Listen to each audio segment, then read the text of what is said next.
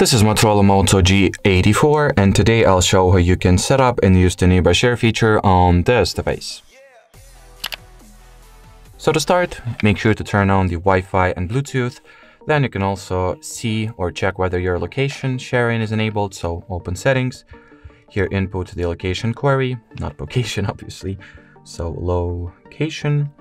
So location services, here it is, that's not it, perhaps, yep. So make sure that the use location toggle is enabled, then get back to the main settings menu, enter Google category, then go for the devices and sharing, nearby share.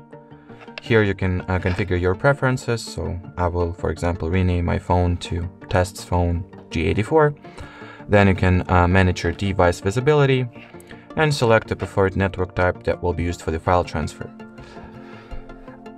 Once everything is configured, let's quickly test this feature out and see how well it performs.